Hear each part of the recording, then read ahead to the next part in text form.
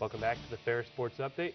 Now sitting down with head coach of Ferris State Hockey, Bob Daniels. Coach, welcome to the show. Harrison, good to be here. It's a good weekend for you guys. 10 goals on the weekend, able to get your scoring average up a little bit, and good to see the offense coming alive for you guys. You know what was, and on the tail really of two different games. On the Friday night game, we won 2-0. It ended up 3-0 with an empty netter, but that was much. It was a game where I thought both goaltenders were outstanding. That game could have been much higher in scoring. And you look at it compared to the game on Saturday, where I don't think the goaltenders for either team played exceptionally well, and the result was it was a throwback to 1980s hockey, the Edmonton Oilers versus Winnipeg Jets, where the scores were 7-6 and that sort of thing. But it is good to see us getting some goals, scoring some goals. The depth of scoring Saturday night was really good, where we got 14. I don't know how many points we got, but we got points from 14 different players. That means we had some depth in our scoring. That's something we've lacked for a while. A lot of times it's Mayhew, Maloney, and Peffley, and now all of a sudden we've got some other guys adding to the mix, and we're getting some goals from our defensemen, which we traditionally have, and now it's starting to come. Well, shorthanded goals, power play goals, a little bit of everything there in that Saturday night game, as we mentioned. We'll get to that in just a few moments, but Justin Kapelmaster, the first night, 40-save shutout, first collegiate shutout, first start at home, and that's going to feel pretty good here as we get to the highlights. Yeah, it sure does, and he obviously he's 5-0 in the season, and his first 4 games he was exceptional. In this game, you can't ask for anything more.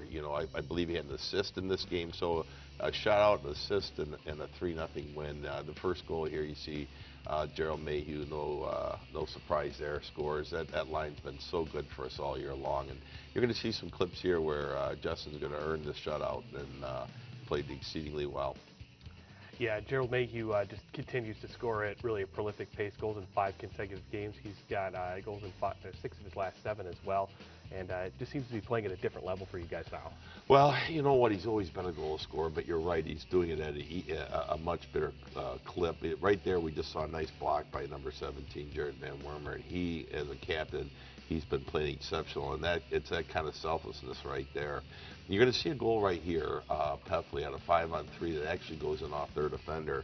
And we'll see one from Saturday night, the exact same thing, where a lot of times on 5-on-3, the plays around the net all the time, and it actually gets tipped by a lot of times by your own guys trying to stop pucks from getting to the goal.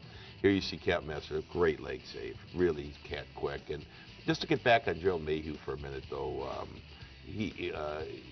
he's always been a scorer, as they say, but I think right now he's emerging as, in my opinion, one of the top 3 forwards in all college hockey in the nation.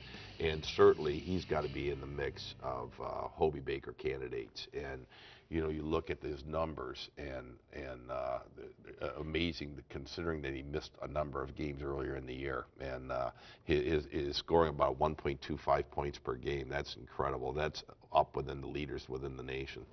4 game-winning goals so far this season for Mayhew. You guys have only won 5 games, so he's gotten it done in a lot of them. As we get to the second game highlights, he had game-winning goals in both games this weekend to sweep the Lake Superior State Lakers as we get ready for these Saturday night highlights. Yeah, well, you talk about big, you want your best players to play their best at crunch time, and he certainly does.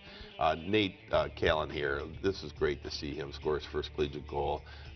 He's really been unbelievable, his transformation from junior hockey to college hockey. He's done very well. There's a goal where Kapelmaster. Now, one of the things, this is the first time he started back-to-back games, and he's going to need to learn in terms of, it's like a golfer. It's not physical, it's mental. You've got to be locked in for 2 straight nights, and he'll get better, and he does enough to get the win in this game, but you can see he's not as sharp as he was the night before.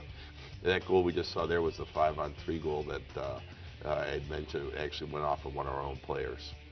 Shot from the point there by Colin Sockman, and they go up 3-2, but a nice response here. Zach Tierney getting his first collegiate goal as well, and he's played a lot of important minutes for you guys this year. Yeah, he has, and a guy that had a hard time getting in the lineup last year, given that we had 4 senior defensemen, and he had to kind of wait his turn, and now it's his time going into his sophomore year. Here was a real tough one for us. Great individual play by Hultz, who is one of the named players in our conference. A great finish, but that was a short-handed goal for them, and you hate to give up a goal when you're on the power play. Moments later, though, you guys get it back here. Jared Van Wormer right in front of the net doing the work, tips it in. Well, that's nice, but good response because that's the same power play. Here's a really nice goal by Corey Mackin, and he's starting to play well. And now we're starting, like I said, we're starting to see more scoring from more lines. Obviously capped off by Gerald Mayhew right here. What a nice goal he scores there.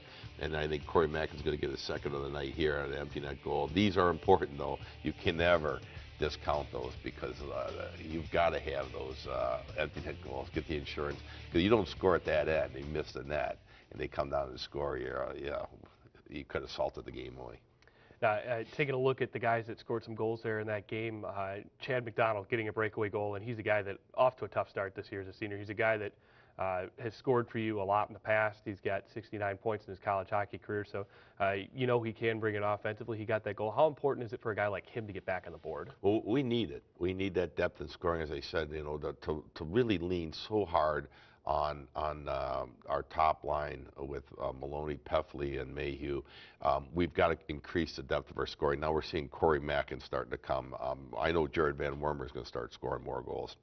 And obviously Chad McDonald's got the resume that says he'll score more as well. And, not to make excuses for him, but he came off a pretty serious injury at the end of last year, had major surgery, was not in quote unquote like our training camp.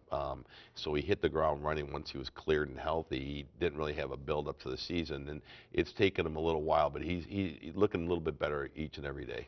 Corey Mackin, a guy that had so many scoring chances and has had them and had a lot more on the weekend than he ended up putting in the back of the net. But good to see him when he gets another great scoring chance, finishing these scoring chances. It is, and he leads our team by a wide margin in shots on goal, which is a good sign. If you're a goal scorer, you're getting your shots to eventually go in.